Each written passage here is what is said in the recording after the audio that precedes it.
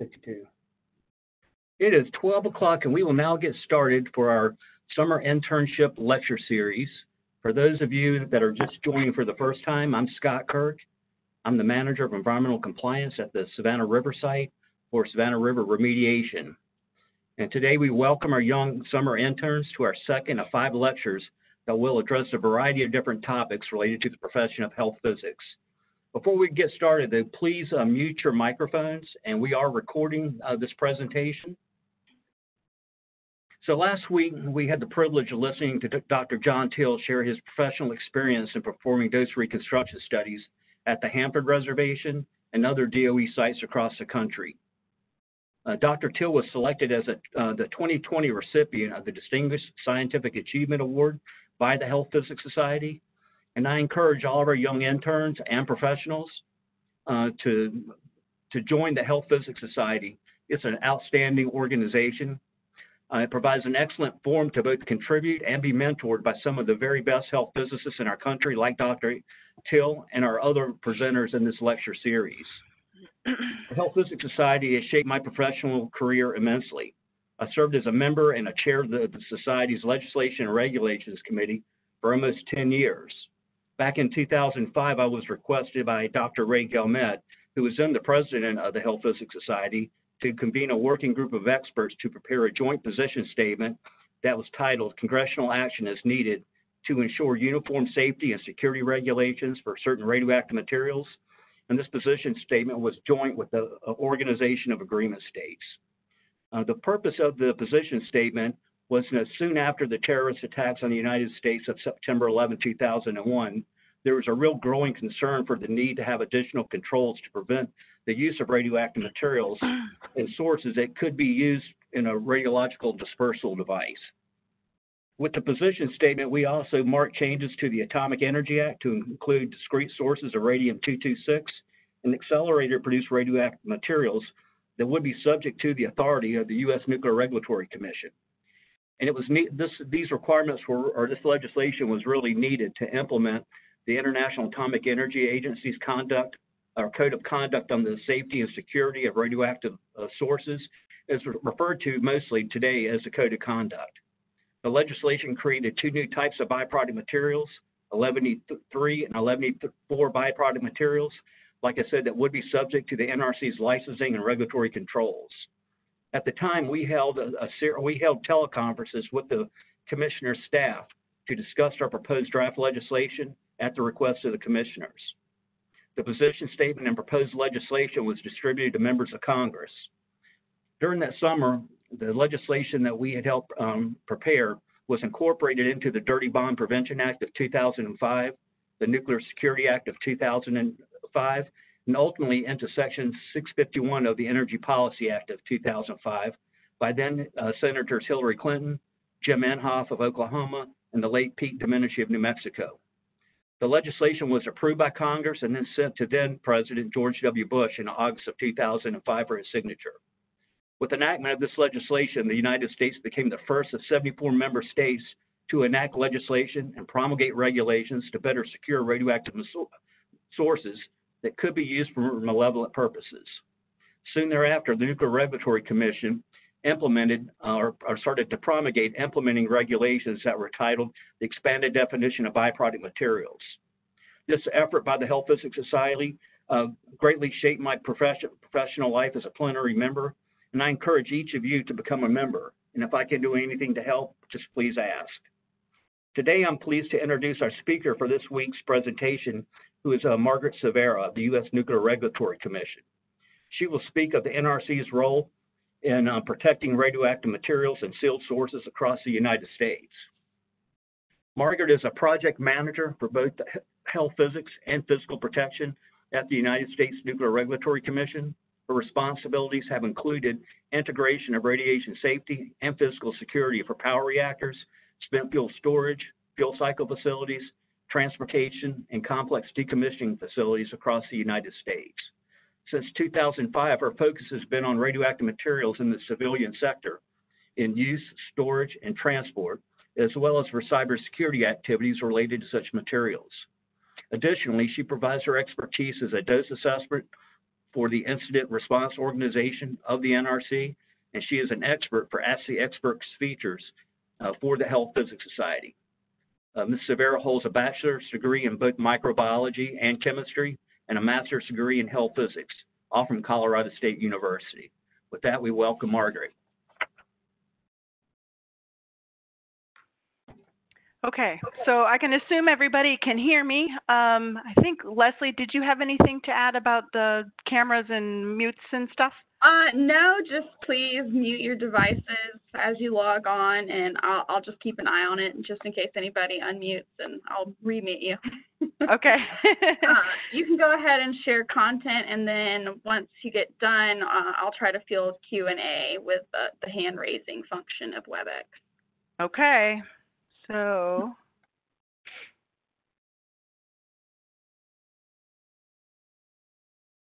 okay. So like, wow, that's annoying. There's like the big screen in the middle. Hold on, let me try to minimize that. That's better. Okay. So like Scott said, my name is Margaret Cervera. Thank you for the opportunity to present to you today. It is really, truly an honor. But I get to talk to you about the seemingly kind of less sexy part of all things nuclear, and that's regulation. So yay! So it is true that regulation might seem kind of tame compared to some of the more technical talks you're going to get during this program or this symposium, especially given how cool it is to hear John Till talk about his experiences. I mean, I admit I was enthralled. But two main reasons come to my mind as really strong positives for a career either in regulation or whatever. The first is that all of us have to follow rules in life. So in order to do that, we first have to know what they are. We have to know what they are, and we have to understand them. And the second one is that a really wide breadth and depth of knowledge is beneficial for development and sustainability of a regulatory framework. So that is, I need to be able to competently utilize a wide variety of information, both technical and the even harder part, the political part, on a daily basis. So doing that can be both challenging and very enjoyable. So for this presentation, I'll give you information about the Nuclear Regulatory Commission, who we are, what we do, talk about how we function, and about the framework that we have for safety and security of radioactive materials that exists for the civilian sector, so not the defense sector. Scott mentioned last week and then again this morning, or today, that I gave this presentation recently to the National Academies of Sciences Nuclear and Radiation Studies Board. That is largely true, although I have tweaked it for you. They had asked me some very specific questions that you guys don't really need to know today. He also mentioned last week that this will largely be about disused radioactive sources. Actually, I'm going to talk about all radioactive materials, sealed and unsealed, and regardless of use status. So, on to the always exciting, hello, come on. There we go. The always exciting list of topics that I'll cover today, mostly an introduction to the NRC, what we do, what we don't do, rulemaking processes, how we figure out what we're going to do, and that's going to be risk-based and risk-informed, so I'll have mostly security issues there, sources of information that we use to develop our regulatory basis and our assessments, and then what the actual requirements are. So this is our agency mission. So while you're reading that mission, I'll point out here that our mandate is neither to provide absolute safety or security. That is, our intent is not to provide zero risk, but to provide for adequate protection, which allows the United States to continue to derive societal benefit from the use of radioactive materials. So the Nuclear Regulatory Commission, or the NRC's authority, derives from the Atomic Energy Act of 1954 as amended. This is actually before either the NRC or the DOE even existed, and we were a singular agency, the Atomic Energy Commission. The NRC's authority includes occupational safety, physical security, transportation, and transfers of radioactive materials, among some other things. Our commission consists of an ideal of 5 commissioners, we do have 5 right now, who cannot represent the same political party. They're appointed by the President and confirmed by the Senate for staggered 5-year terms. The President then selects one commissioner to be the chairman. The NRC is an independent agency of the executive branch, which I had to look up because I didn't know why that was important. Which means that while the commission members are appointed by the president and then confirmed by the Senate, the president has limited authority to remove a commissioner prior to the expiration of their term. So this system actually largely shields the NRC from huge political shifts that may affect cabinet offices like DOE, for example. The NRC is the independent regulatory authority for the civilian use of both nuclear and radioactive materials within the United States. However, we can choose to delegate some of our regulatory authority to the states via an agreement signed by the chairman of the commission and the governor of the relevant state. So, for example, South Carolina is an agreement state. This agreement state then takes over primary regulatory authority for certain activities within their state borders. But implementation and enforcement, but the NRC and the agreement states coordinate to ensure consistent implementation and enforcement of all regulations nationwide. So that is a map right now that shows in gray all the current agreement states and in purple the states that are overseen by the NRC directly. In the U.S., however, users have the primary responsibility for the safety and security of the radioactive material that's in their possession. Through the implementation of the safety and security programs that they develop in compliance with regulatory requirements, licensees ensure a robust, integrated safety and security program is in place for the radioactive materials that they possess based on their activities. I have not included other types of licensees, such as waste disposal or power reactors, in the number of specific licensees that I've shown up here. As today, I'm going to focus on what we would call materials facilities, and these are facilities that use radioactive materials for medical, academic, industrial, research, all sorts of other uses. But we do have regulatory authority over other types of facilities as well. So overall, we are a large regulatory program if you consider the regulatory programs that exist in countries in the rest of the world. Or more accurately, I guess, we're a set of regulatory programs. And with authority for the radioactive materials facilities, over about 19,300 specific licensees and about 31,000 general licensed device holders. And I'm going to talk about a little bit about what those mean. So I do have a link in here about uses of radioactive materials. Oh, I hate you. Okay, hang on just a sec. This worked when we did the test drive. Hang on.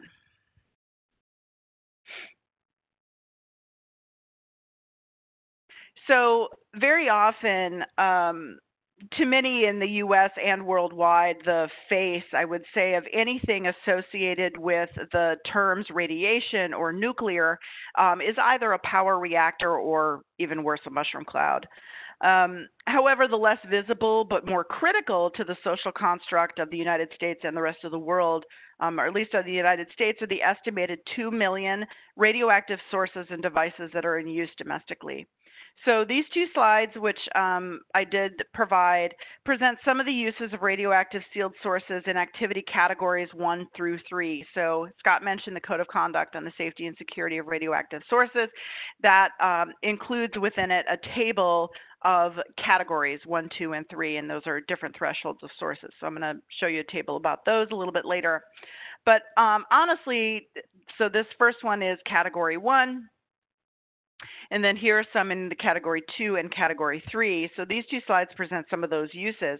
But honestly, it's pretty hard to think of some aspect of our lives that's not somehow dependent on the use of a radioactive material or a device that uses it.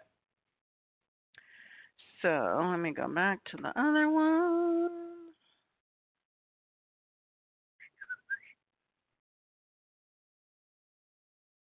Okay. So this slide was really important for the national academies, just to make sure that they understood what it is that the NRC does, but often, very often importantly, what it is that we don't do. So most importantly, the NRC's mission is to license and regulate the use of radioactive and nuclear materials, ensuring adequate protection of the public health and safety, promotion of the common defense and security, and protection of the environment. The regulations that a licensee must comply with, the pre-licensing oversight enforcement processes of the NRC and the agreement states that we maintain, and the safety and security assessment processes all combine to ensure that we meet this mission. The NRC has regulatory authority over radioactive and nuclear materials used in the civilian sector. We do not have regulatory authority over the operation of machine generators, so that authority rests with the state. So while our authority includes production of radioactive material, let's say fluorine-18 that's used in positron emission tomography or a PET, it does not extend to the accelerator that actually produces the fluorine-18. The accelerator is regulated by the relevant state that it's in. Similarly, the NRC does not regulate the sectors. So that is, for example, we don't regulate the practice of medicine or whether or not certain materials are used in research, diagnosis, or treatment, nor do we regulate the energy or construction sectors that may mandate specific measurement parameters that might even be based on various engineering codes such as ASME or ASTM. Finally, the NRC is not a promotional entity. When the AEC, the Atomic Energy Commission, was divided by the Energy Reorganization Act of 1974, the NRC retained the regulatory authority, and DOE, Department of Energy, retained the promotional responsibility. Therefore, the promotion of any specific technology, nuclear or otherwise, is strictly outside of the role of a regulator. The Commission, besides having the authority to, among other things, issue, inspect, and enforce regulation, also issues statements of policy on various topics. These topics are varied and span the large scope of the NRC's regulatory authority. Each topic, though, often explains issues that are not explicit in regulation, and so is a really great way to make expectations clear both to the regulated community and to members of the public, telling them what it is that we expect.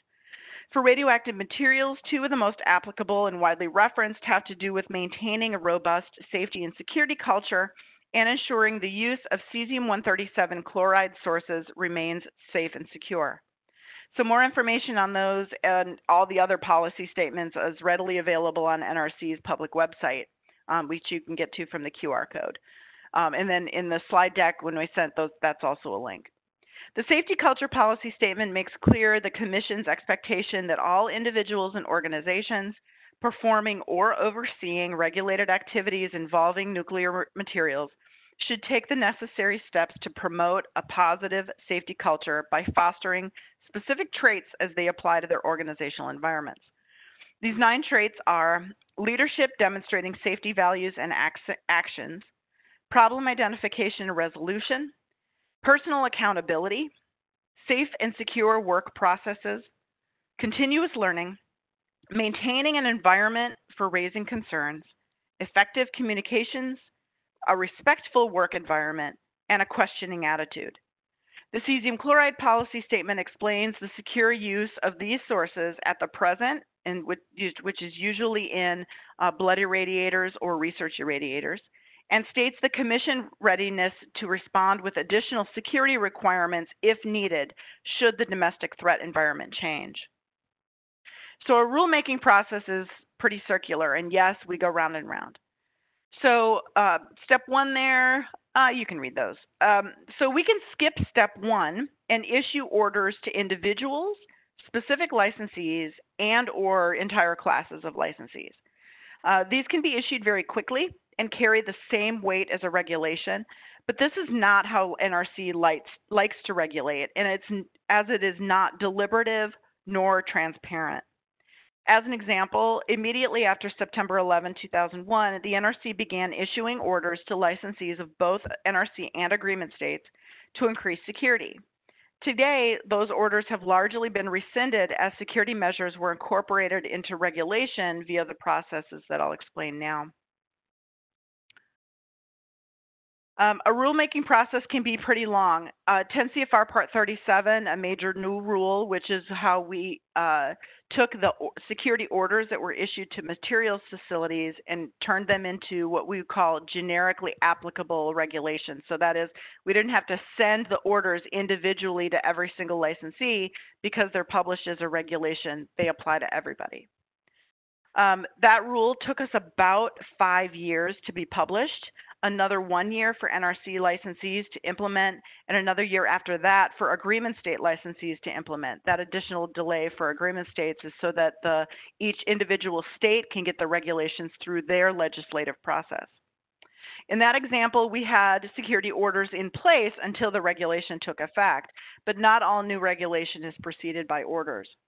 So, and at the same time we're working on a regulation, we are also required to be working on guidance for licensees. So the second that the regulation goes into effect, a licensee knows exactly what we mean by the regulation and how to comply. And this guidance must be issued at the same time as the final rule. So the red circles that I've shown in the process there are explicit locations for commission direction. At any of these points, or at any other time for that matter, for some specific reasons, we could be redirected or the rulemaking could be denied outright. The staff cannot revisit issues that have been adjudicated without explicit permission by the commission to do so. So that is like a child, if I'm a little kid, I go to mom and I say, can I have this? And I don't get the answer I want. So I go to my aunt and I say, well, can I have this? We cannot commission shop to try to get different answers or an answer that we like. There's also built-in locations for public and other stakeholder contribution. And I'll harken back to what John said last week about that. So transparency and involvement breeds trust for the regulated community and especially compliance. So if they have the more input that they can give us, especially about operations, so that they understand what the regulation is and they know how to fit it to their daily operation, compliance will be better. We have a very involved base who provide us extremely useful comments and suggestions that we do incorporate into our rulemaking activities. So going to talk about good regulation being focused on a desired measurable outcome leading to defined results without direction from the NRC regarding how those results are to be obtained. So at the NRC, regulatory activities focus on identifying performance measures that ensure adequate safety and security margin and offer incentives to licensees to improve their programs without regulatory intervention. So the basic questions that we think about when we're thinking about regulation is what can go wrong, how likely is it to happen, and what are the potential consequences if it does. So in the skydiving example, and this comes from our public website, the regulation might impose a performance requirement or the desired outcome that the parachute must open above an altitude of 5,000 feet. However, the requirement would not specify exactly how that desired outcome must be achieved.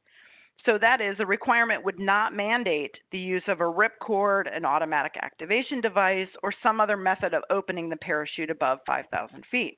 We want the licensees to do that themselves. So for security, a more relevant example is the case of a stolen radiography camera. So using a risk-based approach, we might consider immediate restrictions or maybe elimination completely of gamma radiography or any portable or mobile sources because of what could happen with a stolen source. But being risk-informed means that we take into account this specific risk profile and then incorporate it into as much other information as we can gather, such as operational experience and the risks posed to workers, or the implications of not conducting weld examinations on pipelines or construction like a bridge or an overpass that require using this method. Keeping in mind, of course, like I said in a previous slide, that there are standards that require examination and we don't regulate those sectors. So essentially the question comes down to, should one risk, wherever it comes from, dominate a regulatory decision? So using all the information that we have available to us and considering our legal authorities, so we might want to do something but not have the authority to do it, then we determine prudent protection measures that are available today. We try to anticipate those that could be available tomorrow, and we contort them into something that's implementable, inspectable, and legally enforceable. And that's what we try to make our regulation be. So consider, for example, that we require vehicles that are used for storing radioactive materials to be immobilized. So like that radiography truck on the left side.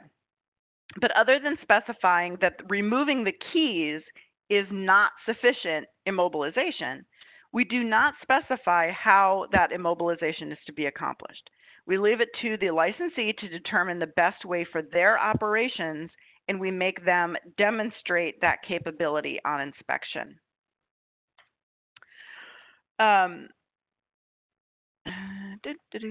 So what kind of information do we use to make that informed and justified regulatory decision? So the NRC maintains close communications with the U.S. intelligence community and is provided with information to allow us to maintain a national threat assessment for radioactive materials and the associated facilities, and applicable design basis threats for other types of facilities. We collect and share licensee reporting of suspicious activities and events with other relevant federal agencies, noting that official event reporting is required for extremely low activity levels. So for an example, that radiography camera example that I had on the previous slide, the reporting threshold for iridium-192, if any amount of radioactive material is lost or stolen or unaccounted for in some way, a licensee has to report it at, and I'm going to give you like SI units, 37 megabecquerels. But the Category 2 threshold for enhanced security is 0.8 terabecquerels.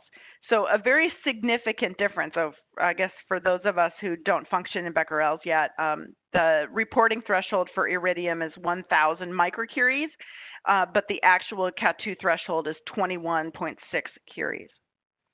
We also consider products of other U.S. agencies, including the National Academies of Sciences, and international partners, including the IAEA. Obviously, we learned from historical events and both domestic and international operating experience, including events that don't involve radioactive or nuclear materials but may be relevant. So one of the pictures that's on there is the bombing of the Murrah building in Oklahoma City.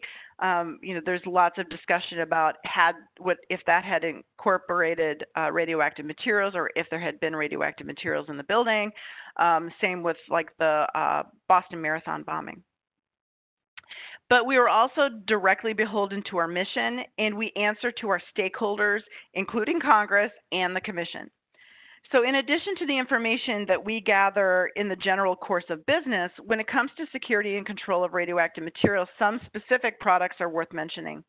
So shortly after 9/11, the DOE and NRC worked together to conduct a risk assessment to determine what isotopes were of the highest concern in the United States.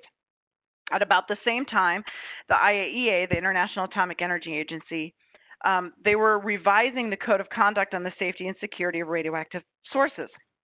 And now that code had existed prior to 2001, but after 9/11 was being revised to kind of rethink some security scenarios. So part of this process was the revision and consideration of the categorization system, the ranking of sources in terms of their potential to cause harm to human health. These and other products, by the way, the DOE and NRC RDD report is the one on the upper right-hand corner, and it is also publicly available. So these and other products came to similar conclusions, resulting in largely the same list of isotopes and agreement on quantity of radioactive material necessitating control at certain levels. To the NRC, all of this information helps us evaluate our regulatory framework so that we can sustain appropriate levels of protection. So in this case, that includes that Category 2 is the appropriate threshold for enhanced protection as required by 10 CFR Part 37. So I explained our mission and our processes, so now I'll get specific about those levels of protection. So broadly, the NRC has divided all radioactive material and associated uses into three groups. Exempt material, the lowest level, these are low concentrations of radioactive material used by the public that poses no appreciable safety or security impact. So therefore, there are no requirements for users. Examples here are marine compasses that contain tritium gas, smoke detectors that you might have in your house that have americium-241, and some historic and antique items like watches containing radium-226. I actually own one of those Revogator water jug things. I don't drink out of it.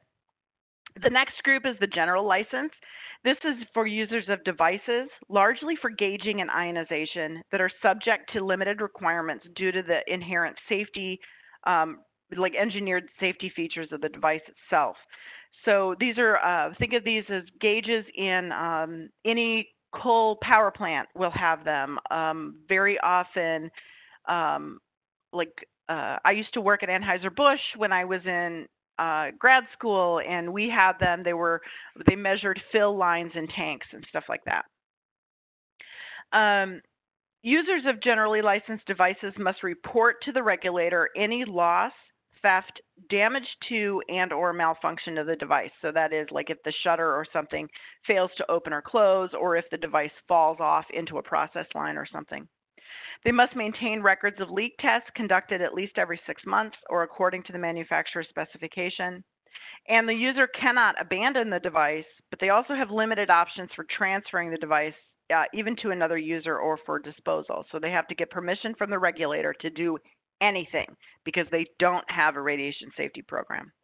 These devices are designed to be suitable for use by users with no radiation safety program, but who we depend on to maintain institutional control. And then finally, all radioactive material and devices that are neither exempt nor allowed under the general license are subject to the specific license. These licensees are subject to the basic radiation and worker protection regulations in 10 CFR Parts 19, 20, and 21, and all other applicable regulations according to the continued graded approach applied to that level of control. So, and I'll talk about those a little bit more. I will also mention here that while we do have exempt and general license products and devices possessed by end users, the manufacture of items using or incorporating radioactive materials can only be done by a specific licensee. Within the specific license group, there are other layers of protection. So think of these as additional requirements as another step up the control grade. All specific licensees must meet the basic performance-based control measures for safety and security within their overall radiation protection program. So this is regardless of the amount of radioactive activity, the isotope, the modality of use, or any other number of possibilities like where they are in the country, the number of employees they have, even if they're an offshore oil rig, drilling platform in the Gulf that we have authority over. For security, that is to secure from unauthorized removal or access materials in storage, and to control and maintain constant surveillance of material that is not in storage. Additionally, portable gauges must be secured by 2 independent physical barriers whenever they're not under the direct control and constant surveillance of the licensee. So I'll give some examples in the next couple slides, but the onus is on the licensee or the applicant to, depending on where they are in the process, to give to describe their planned physical protection measures during the licensing process, and then if granted a license, to demonstrate acceptable methods of security upon inspection. Also, while not security requirements explicitly, the reporting requirements that allow the NRC to maintain the U.S. National Registry of Radioactive Sources that's in our National Source Tracking System are contained within the basic radiation safety requirements, as are the reporting thresholds for events, like I mentioned, for iridium-192, including loss and theft. Additional control measures are required for licensees who have been grouped based on their modality of use, and those modalities may not be exclusive. So a hospital, for example, may be licensed both as a broad scope research facility, but also as a medical facility, and thus must comply with both sets of additional requirements. This grouping allows for requirements that are uniquely applicable to the licensee's use. So some examples of requirements that provide a security benefit and are modality specific, for a manufacturer or distributor, they're responsible for labeling and serialization of sealed sources and maintaining the QA and QC of that source documented in the safety evaluation for approved sealed source and devices, because only certain sealed sources and devices can be used in the United States. Industrial radiography can only conduct operations with a minimum of 2 qualified personnel. They have to maintain continuous direct visual surveillance of the operation to protect against unauthorized entry into their high radiation areas when they're conducting radiography. Medical facilities have to plan and balance their safety and security control measures, but with patient safety and confidentiality. They can't leave doors open to watch patients, but they also can't lock doors and not be able to get to a patient. So they have to be very careful to balance that.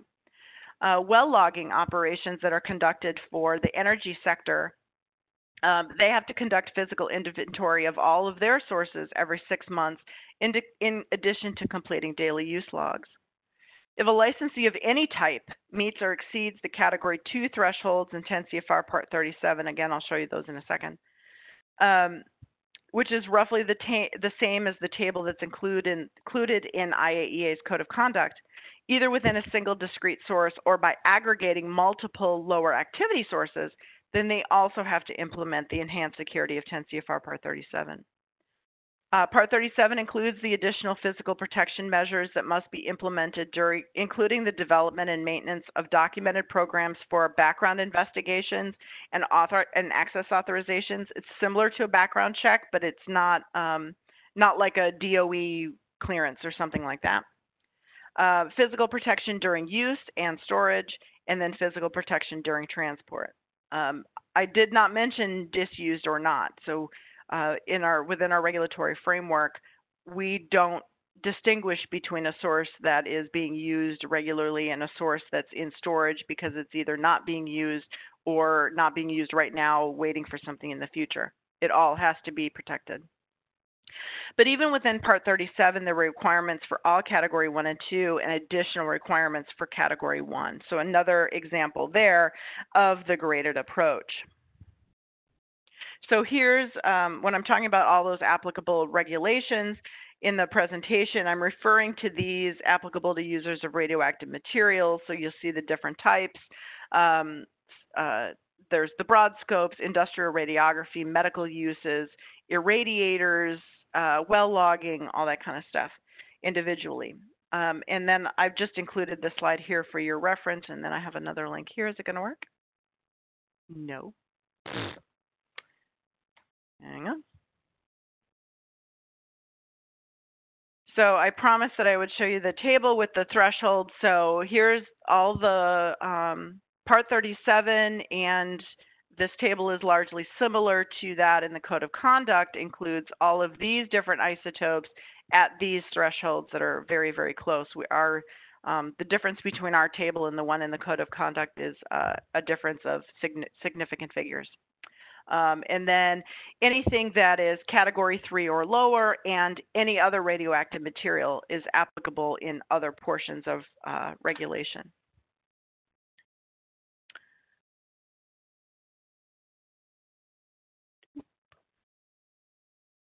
So here's to the examples. So the first example is a radiopharmacy. They're licensed by the NRC under Part 30 for a specific license, and Part 32 because they're a manufacturer or distributor of radiopharmaceuticals or radioactive materials. They're not considered a medical facility, except that an authorized nuclear pharmacist, the requirements for them are in 10 CFR 35.55, which is our medical regulations.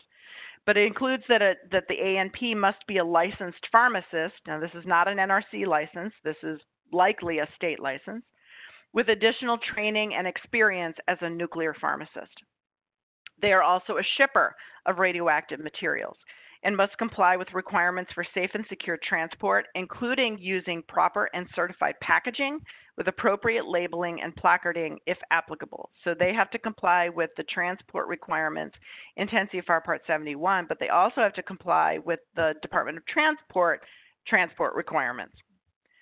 A radiopharmacy may only have small quantities of radioactive materials, but they are likely to have many isotopes in varying chemical and physical forms. So inspection focus areas will be identical to other types of facilities. So the inspection focus areas on the side, you're going to see again. But how they're inspected is specific to the facility type. So in this case, Under the security focus, the inspector would examine access to the facility. So are there restricted areas? If the facility or designated areas like a hot lab are limited access, who has keys to them? Who has access to the keys? Who's trained to work in those areas, including maybe the person who is doing housekeeping for the facility? Are there over-the-counter access points? So if somebody walks into the facility, and if so, how are they secured? For the storage and control of materials, how are materials secured when not attended? Often those facilities will operate 24/7, but not necessarily, and certainly not, if you think about like special weather events or, extraordinary weather events, hurricanes and fires and things. Are materials attended when they're not secured or when they're in an unrestricted area? For receipt or transfer or inventory, who, when, and how do they receive material, like new generators, if you know about isotope generators, or returns from customers of those of older generators? Who, when, and how do they verify a customer license before they transfer radioactive materials to them? For transport, do the drivers secure the radioactive materials at the point of drop-off? Do they stop for breaks? Are they allowed to stop for breaks? And how have they planned for vehicle accidents? Because things like that happen. So the next example is a panoramic irradiator. So a panoramic irradiator, generally in the United States, they're using cobalt-60, very large amounts, like 3 million curies of cobalt-60 in a pool, and product is sent around the sources. The sources rise up out of the pool, and the product goes around the sources, irradiating the product. So similar to a radiopharmacy, they're licensed under Part 30 for the specific license, but then under Part 36 for an irradiator. So Part 36 includes requirements for facility shielding, and access control measures to prevent a person from being irradiated if they gain access to the vault. So these are, because of the extremely high radiation fields, it doesn't take very long to get lethal doses if you were to enter the vault while the sources were up. So their access controls and the facility shielding are integral to the design of the facility. But it also requires that personnel be on site when product is moving. So if nothing can get stuck while nobody's there to do something about it. Somebody also has to be there when the sources are exposed or the sources are moving up and down or in and out of the pool. An inspector in this case will look for access control. Do all the doors and entryways to the vault have adequate barriers to entry? Do the interlock systems function properly? Do the sources move automatically to a shielded position if the doors are open to the vault? Does detection of intrusion with sources exposed cause those sources to automatically fail safe? Does it initiate an audible and visible alarm to anybody who's in the area? And does it alert at least one other person who is trained and prepared to respond to such an occurrence? Additionally, for this example, the total aggregated quantity of radioactive material is likely, it's going to exceed the Category 1 threshold from the table that I showed you earlier, so Part 37 also applies. So therefore, the inspector will also examine, and this is not a complete list, records of the Access Authorization Program, including how licensees determined using their collected information, such as criminal history and background checks, that their personnel is trustworthy and reliable. They'll evaluate the facility security plan and selected procedures, including contingency plans for when the facility is being reloaded, so they have to load the sources because cobalt-60 decays fairly quickly in an industrial sense. And or when weather or some other event leads to a temporary closure of the facility, or something where people can't get there. Those facilities often run 24/7. The inspector will test their security systems to verify that the licensee can detect, assess, and respond to any unauthorized access. And because this is Category 1, they will also test that they can detect material leaving the security zone. So do they have radiation detectors that can detect the movement of the sources where they're not supposed to be? Additionally, the inspector will evaluate the licensee's processes and programs for securing sensitive information like their security plans or information on the background checks of their employees. Finally, the inspector will verify that the licensee has established and maintains contact with their local law enforcement agency so that response will be informed and appropriate if and when it's needed. So in conclusion, I just hope that I demonstrated that the NRC and the agreement states both have an established integrated safety and security program or requirements for all licensed radioactive material. We enforce it that way, and that it's commensurate with the safety and security risk associated with that material. But more importantly, I hope that I demonstrated that there's just a lot out there to think about. What works for one facility doesn't necessarily work for another facility. So I mentioned that I worked for Anheuser-Busch. That's an extremely different type of facility than, say, a hospital or a university research lab.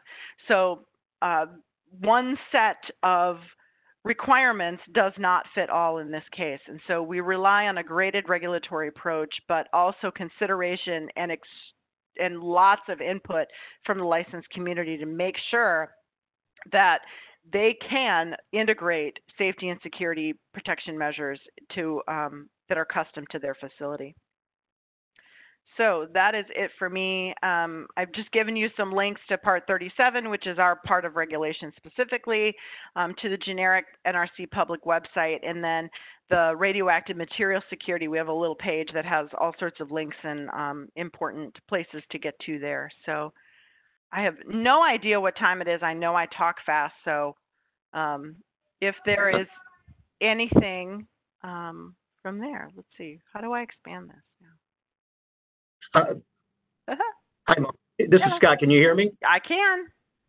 Hey, that was outstanding. It truly was. You know, I was really impressed with the comprehensiveness of it, how thorough the presentation was, but it also made me think about how far we have come since 2005, that time frame. You know, the confirmatory orders went out to material licensees. You did a comprehensive rulemaking under Part 37. That was done by all the agreement states. And the other part of it is the complicating factor that material licensees are so diverse across the country. Yeah. And some programs are more robust than others. And so you should be really proud of your work. And thank you so much for sharing all the information that you did with our interns and young professionals. Yeah. And so I would just, go ahead. The only other thing that I would say is that, you know, this was not where I thought that I would wind up as a health physicist. You know, that's one of those like accidental things.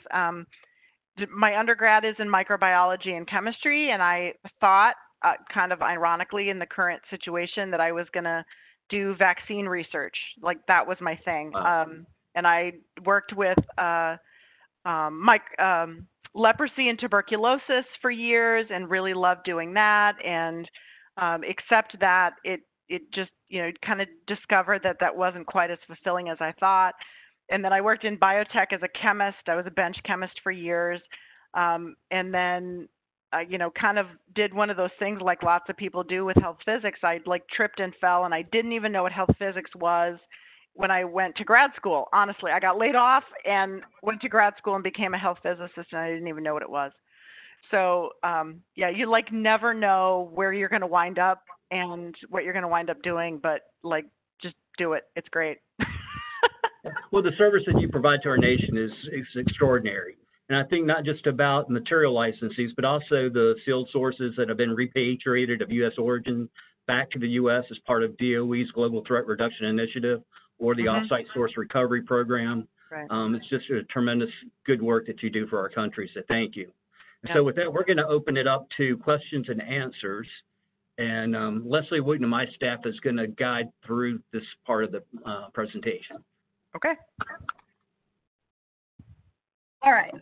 Everybody should be able to raise their hand. I already see Thomas England Frank has his hand raised. So if anybody has questions, please try to use that function, and then we can go into just call-in users who can't do that. So go ahead, Frank. Hi, Frank England from Savannah Riverside. In regulatory law for like RCRA, we describe the relationship between the states and the federal agency, EPA, as being delegation.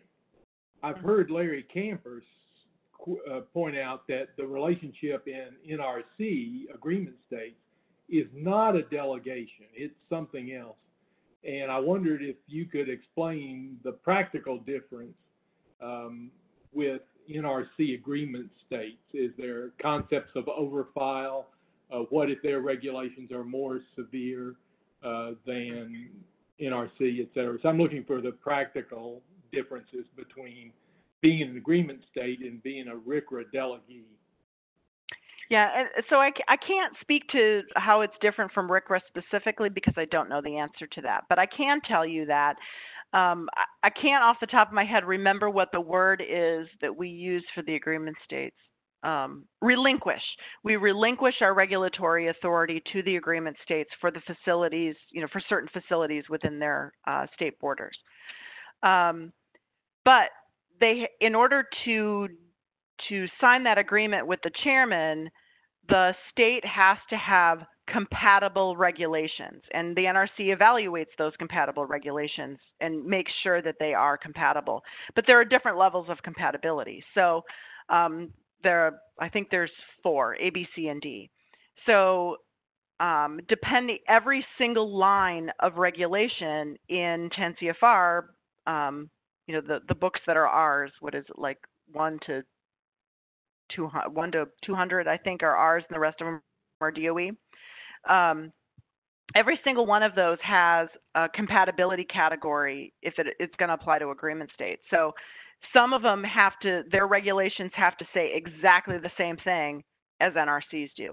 In other cases, they're allowed to be more stringent, and usually that has to do with if that piece of regulation would not impede interstate commerce. So we still have to play, with the Commerce Department and make sure that we're not impeding interstate commerce. So, it's not a super specific example, but making sure that each state's regulations are compatible is something that we do when they're developing that agreement to become an agreement state, but also periodically. We also have a program called IMPEP, the Integrated Materials Program Evaluation.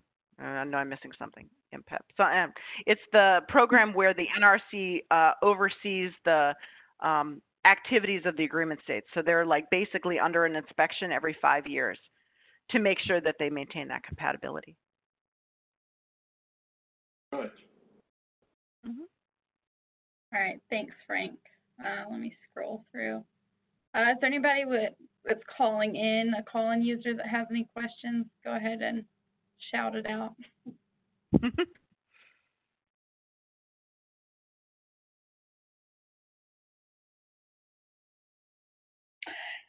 So this is Heatherly Dukes. I kind of wanted to see if some of the interns had some questions, but Margaret, like you, I kind of went into nuclear engineering just completely separate, and health physics completely separate from what I had intended to go into, for sure. So just kind of share with the interns, I think, maybe your perspective on, I would say either probably like one of the most interesting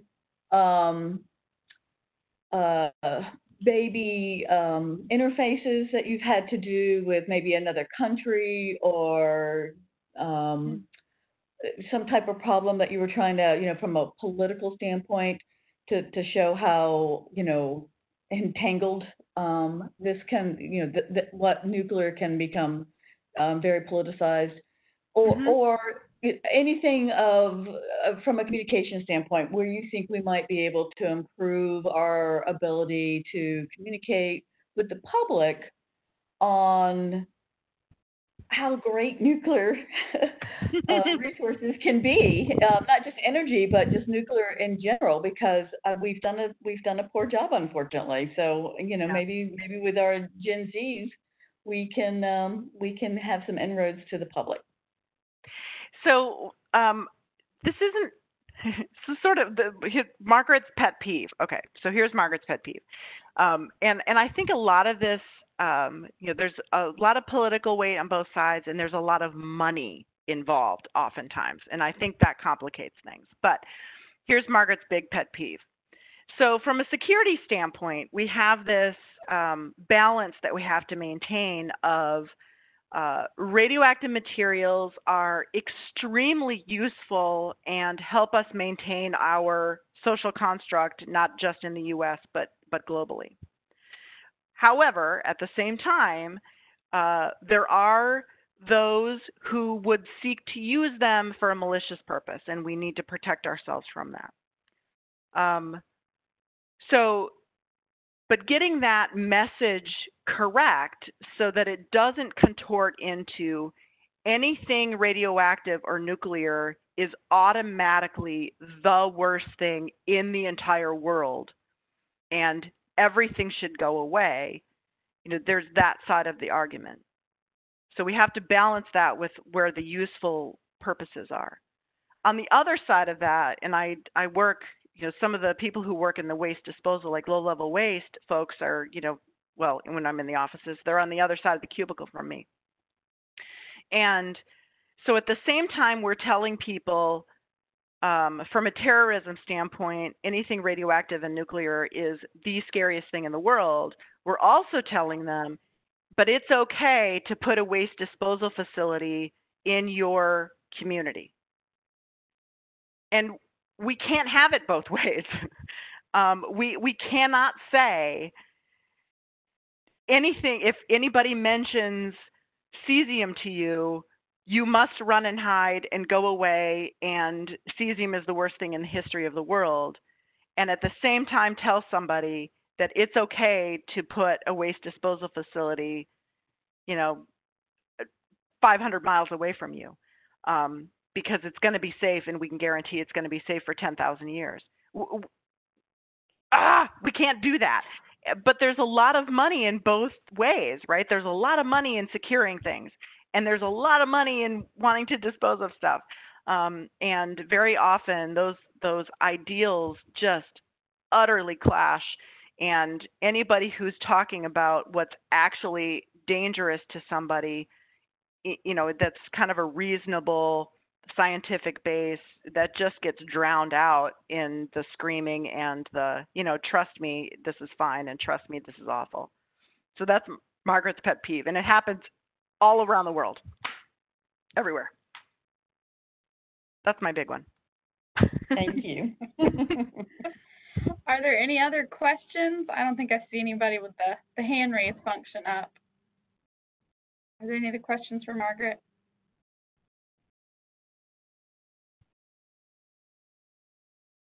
All right, last chance. All right, if not, I'll hand things over to Scott for some closing statements. And thanks again, Margaret. That was a great presentation. All right, so this concludes our second of 5 presentations. I hope you guys, I know you enjoyed it. And next week, next Wednesday, Mr. Larry Camper, a retired professional from the Nuclear Regulatory Commission, we will be sharing information about radioactive waste management, which is a very good segue from Margaret's pet peeve, because we will address all of these issues. And again, thanks so much for each of you guys for giving us your time today and participating in our lecture series. And with that, we'll turn it off. Thank you so much.